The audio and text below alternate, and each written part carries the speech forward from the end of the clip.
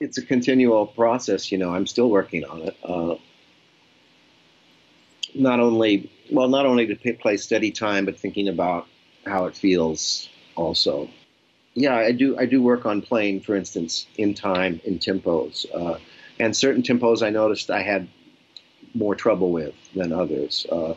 Like there might be a tempo where I noticed that the time would creep up a little bit or something Yeah. like that, and so then I have to work on that tempo. I started. I've continued to do that through my career, actually, to work on.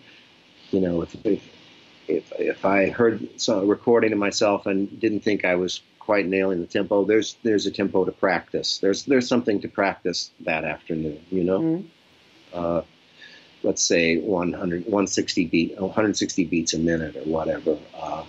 Um, what I started doing sometimes is I would set a tempo like on a metronome, listen to the tempo for a second, turn off the metronome. Would you put it on Play. 2 and 4, or would you put it?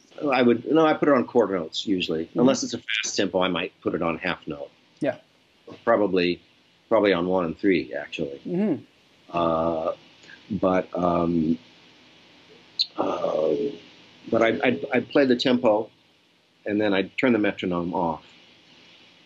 I just want to hear what the tempo is, and then I would play for 10 minutes, 15 minutes by myself, and turn it back on.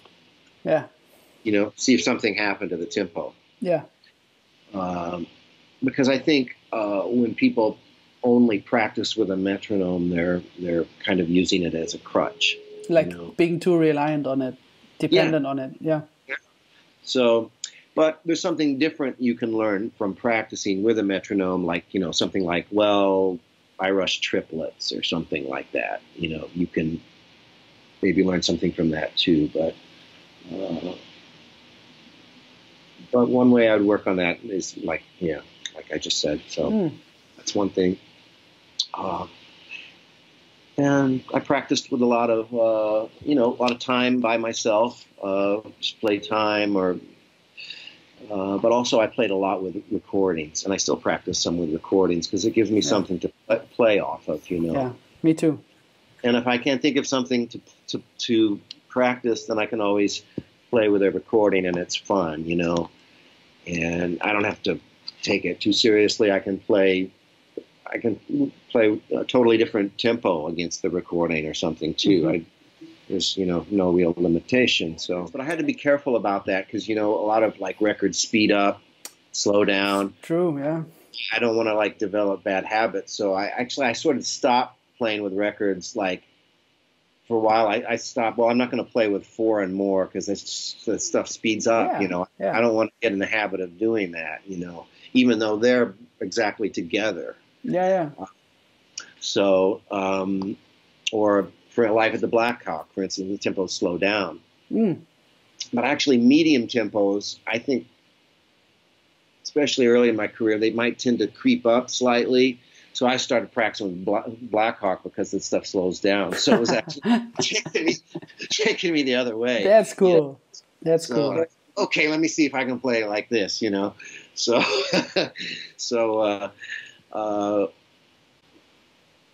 stuff like that. Like if I'm just practicing, like say swing tempos, I probably played with milestones a million times, Yeah. And not trying to play all of Philly Joe stuff or anything like that. I improvise, play some other stuff, and also maybe play a little bit of the Philly Joe stuff if I feel like it, or try to. I can't really make it sound like that, but yeah. So, but the good thing about that record is that the tempos are pretty spot on, and also the drum solos and the fours and trading.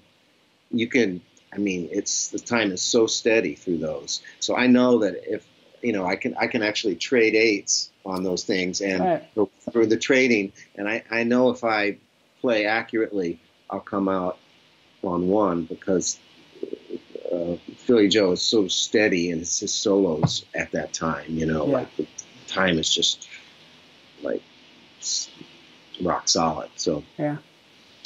That was a good record to play with, and a bunch of different swing kind of tempos on there, fast, slow, but I practiced with all kinds of records in my collection, and also other kinds of music on, Aretha Franklin records,